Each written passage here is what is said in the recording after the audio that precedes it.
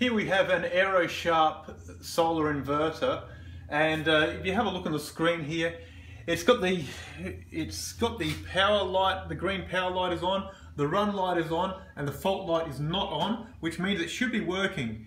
But if we have a look at the screen right now, it says P out 0W, which means the power being outputted from the inverter is 0 watts. So it is actually producing nothing. It says it's working. The power light's on, the run light's on. They both need to be on for the system to be producing, but it's not actually producing any power. Now with these inverters, if it was just the power light on, the run light was not on, then the system wouldn't be working. If the power light was on and the fault light was on and the run light was not on, then it's got a fault. So we need to have the power and the run light working for it to be operating. But even with both those lights are on, which they should be, it's still showing P out, or power being outputted from the inverter is 0 watts. And we've certainly got plenty of solar radiation falling on the panels at the moment, so it should certainly be working. So this inverter is actually has an issue. If you ever have an issue with your inverter, I'd always recommend trying to reboot the system just to try and see if that will actually fix the fault. It can be like a computer, it can develop an issue, and if you reboot it, it may sort out the issue. So we'll just try that. We've got a shutdown procedure, which is always important that you follow the shutdown procedure correctly. Turn off the solar supply main switch, which is located in your switchboard, or the inverter AC isolator. So if your inverter is installed away from the switchboard, it should have an inverter AC isolator like this one here. So we turn that one off, and you see on the screen here now the run light is no longer on there. It's just the power light, and it actually says grid volt error on the screen, and the fault light is now lit. Then we turn off the PV array DC isolator located at the inverter, which is on the other side there. So we just throw that off, and we'll wait for this system to shut down completely, just like so. Now with rebooting a system, it doesn't matter the order, it's not as important as shutting down the system. So we'll just turn on the AC, and then we'll throw on the DC, and we'll let that attempt to start up. Now, unfortunately, if you do have an issue with your Aerosharp inverter and the reboot doesn't fix it, the Aerosharp company are no longer trading, so there's certainly no warranty available anymore. So unfortunately, it will be an issue which you need to either get repaired or replace the inverter.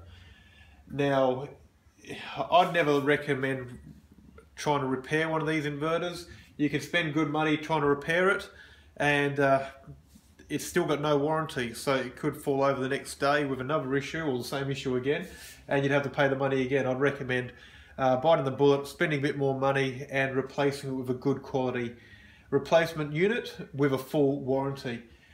Now, if you do that, it's always important that you know the size of the inverter that you're replacing it with.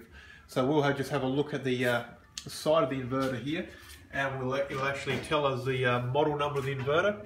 We can see there, hopefully, HR-INV-X01-030. That 030 means it's a 3 kilowatt inverter.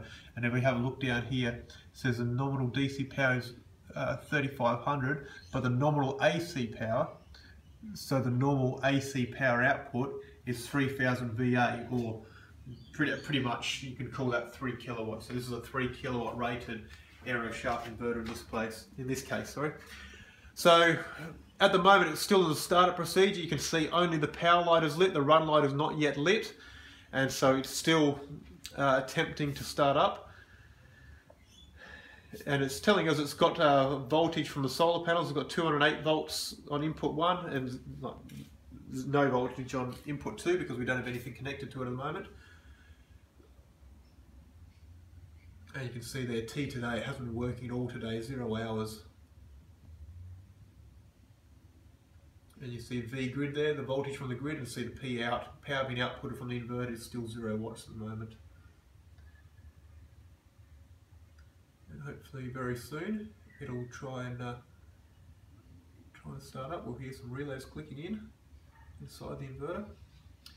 Now, if your Aero-sharp inverter does have this fault and it continues to have it, if you're near the Gold Coast or in southeast Queensland, Gold Coast Solar Power Solutions deals with this type of stuff every day, so feel free to give us a call. We're always there to help, and we can usually get your system back in action for you in a very short period of time. Well, this has taken its sweet time to try and have the run light come back on.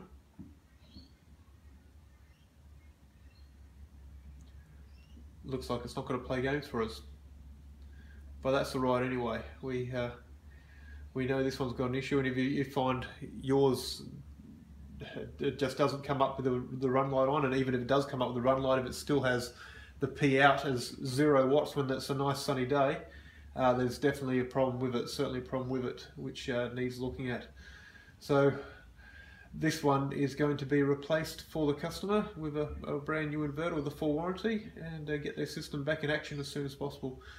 Thanks for watching this video. I hope it's been helpful for you.